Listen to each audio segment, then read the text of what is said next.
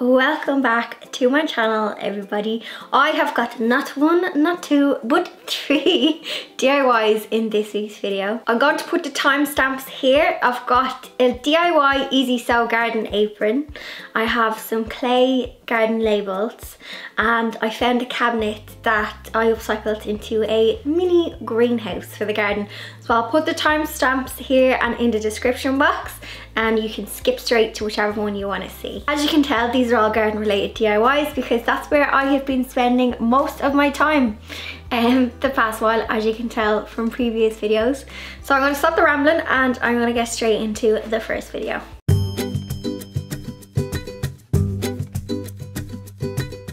For the apron, you're going to have 4 pieces of fabric. You have a main piece, and I'll pop the measurements to mine here, but you can get creative and make your own measurements. You're also going to have a pocket piece for the front, and you're going to have 2 straps. And I'm going to put the measurements to these on the screen now. The first thing we're going to do is we're going to make the 2 straps, because this is probably the bit that actually takes the longest. I'm starting by folding the right sides together, so I'm folding the fabric. I'm just giving it a little iron in place because it just makes it easier to sew. I'm going to take this to the sewing machine, do a reverse stitch at the end. So on the bottom piece, I'm stitching forward with the needle in my machine. I'm turning it and I'm going to stitch the whole way down, closing this, but at the very end you'll see I stop and I'm not stitching it closed all the way because we need to turn this inside out and give it an arc. Take your time when you are turning the fabric the right way out. This is what I think is the hardest part, and it's just because it's fiddly. When you get to the end as well, just poke the corners out, give it a little roll with your hands. Take your time when ironing the fabric flat as well because you want to get a nice seam. I then take it to the machine and I just top stitch all the way around. So I'm stitching down one side and then I'm stitching down the other side. Don't forget to do a reverse stitch when you start and finish. Once you have your 2 straps made, you can move on to the body of your apron. So I am going to hem all 4 corners of this fabric so you can get your practice on with your hem. If you have a serger or an overlocker, this will be easier, but I'm just doing an old-fashioned fold hem. So I'm folding it over once about 1/4 of an inch. I'm ironing it and then I'm folding it over again back on itself, and I'm just popping some pins to hold it in place so that it's easier for when I go to the machine. On the side, you are going to insert your strap. So this is where your strap is going to go in. So as you can see, I'm popping it into the hem and then I'm folding it back out on itself. And you're going to do this on both sides. So I hope that's making sense how I'm showing it here. When you stitch all the way around your 2 straps, they're going to be nice and firm in your apron. Top stitch all the way around your body piece. Don't forget to do your reverse stitch at the start and finish. I obviously have this speeded up, but when you're doing your top stitch, just be extra careful because you are going to see this stitch from the front. The last thing we're going to do is we're going to work on the pocket. So you can customize this. So if you need a larger pocket or a smaller pocket, just adjust the measurements.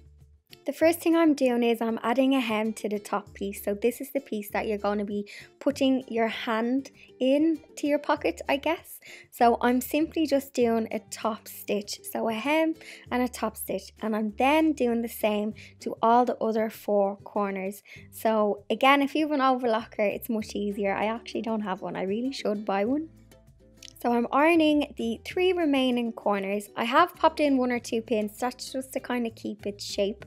But as you can see now, I'm going to fold this in half to find the center, and we're going to place it onto the body of our apron. I folded the apron in half as well to find its center, and then I placed on the pocket so that I had a rough guide. Don't go by eye, because sometimes I go by eye and it ends up being wonky. So I'm pinning the pocket onto my main body. Once this is all pinned in place, you can just have a look, see how it's looking before you take it to the machine. So I'm quite happy with the position of my pocket. You can have it higher or lower, just once it's in the center. I'm going to take this to the machine and I'm going to stitch all the way around, and don't forget to do a reverse stitch. I also added sections to my pocket, so instead of having one big large pocket, I roughly measured out, and I wanted to just make sure my tools, so generally I'll have 1 or 2 tools and my phone in my garden pocket. So I'm just measuring out to make sure it's even, and I did a straight stitch from the top to the bottom, doing a nice strong reverse stitch, and that's how I divided up my pockets, and I made 3 pockets from the 1 pocket.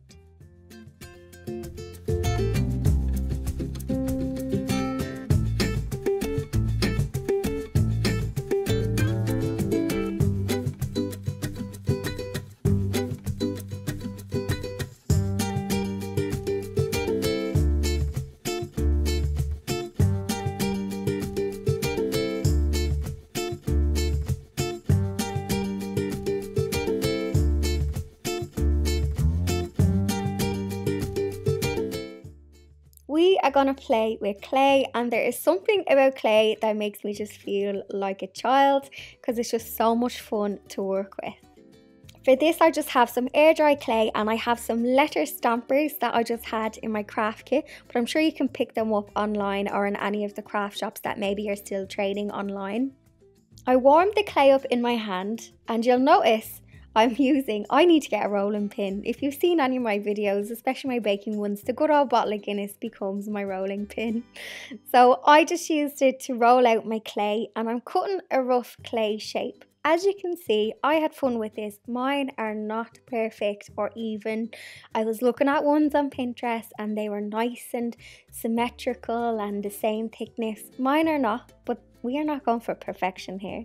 So to smooth out the rough edges, I actually am just using a little bit of water, and I'm just warming it up in my hand to smooth out any of the kind of imperfections. I'm using my little individual stampers, and I have an ink pad, and I gently put some ink onto the letter before I stamped it in. I thought this was kind of clever because it means then you don't have to paint the letters afterwards with like a tiny brush. So I'm just using an ink pad and I'm putting each letter in individually. It's actually quite fun and relaxing after a while. I made like 4 of these and a few blank ones then as well.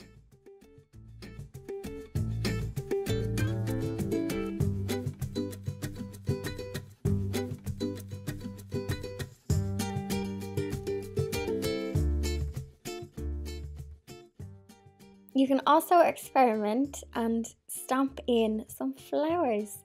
So if you want to use just some decorative little tags to pop into your pots, you can have a little experiment, see what you can find in the garden. My clay took roughly a day to air dry. I did pop it next to a radiator. If you're having trouble trying to get your clay to dry, maybe it's like a bigger piece or a thicker piece, do try and bring it to a warm place like a sunny window or next to the radiator, and it will dry for you. I had some clear varnish and I used that to seal my clay, but you can get like paint, so you can get the acrylic paints out, give this a paint and then just seal it with some varnish. I left it like this and I just gave it a varnish. You can also use a Sharpie on your blank clay tags as well.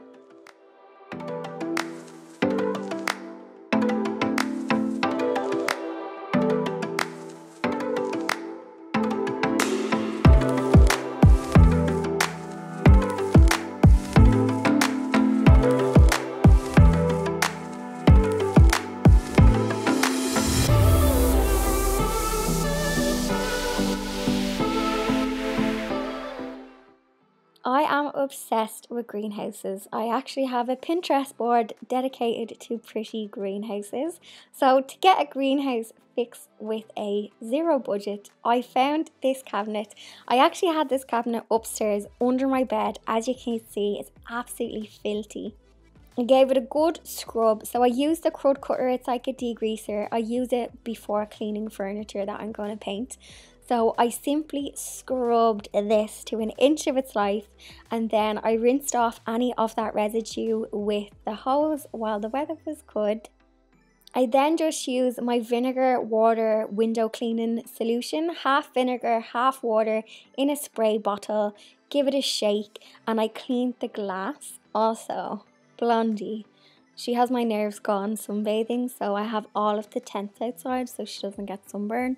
I literally put sun cream on her every morning. Once all of the glass was clean, you'll notice I actually discovered that the glass was removable. Had I known that when I was doing the other side. Once it was all clean, I then just popped it up on one of the potting tables, and then I popped in some seedlings that I planted. Now it did get cold during the week, so when it's warm I have these out. One of the days it got really cold, so I brought the seedlings back in because I was worried that it might be too cold, but during the day this is a little sun trap, so I'm hoping the seedlings have a good start in here.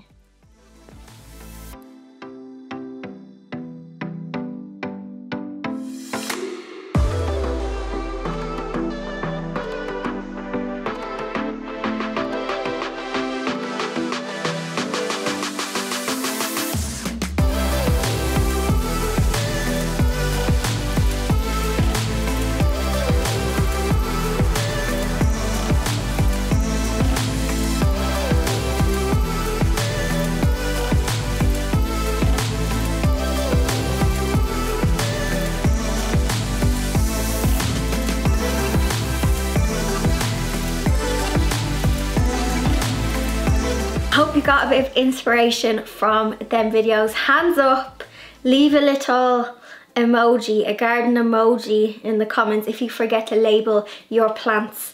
I actually have in that greenhouse, I forgot to label a lot of the pots.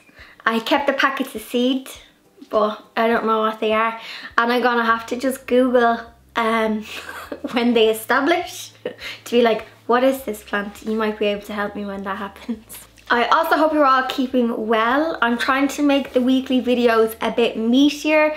I'm trying to put, you know, maybe if it's an extra project or something into the video, just to make them a little bit longer, so you can kind of enjoy them and find them useful as well. I don't want to make long videos, that's just rambling.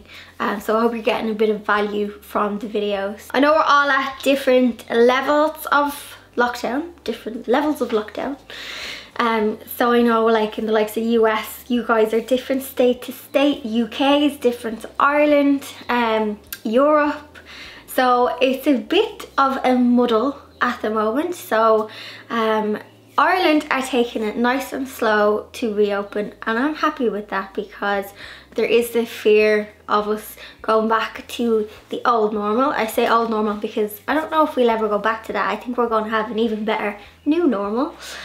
I'm certainly loving learning things about myself in lockdown. Yeah, there is that kind of anxiousness of lifting restrictions too soon and then people kind of getting sick again. So yeah, I'm just looking forward to May 18th because the hardware shops are due to open back up. Whoop whoop. Although I'm still kind of anxious to kind of go to the hardware shop, but I know when I get there I will be in my spiritual home. I have some wood I want to get, I have some brackets, I have a few little, you know, I need to get me to the supplies. I can also hear my washing machine taking off downstairs. Anyway, that is me for this week. Let me know how you're doing in the comments below. I'm always on hand to kind of reply to comments, especially when it uploads. So I hope you're keeping well. Stay safe, stay home if you can, follow whatever is in your little region and bubble, and I'll see you all in next week's video. Stay safe.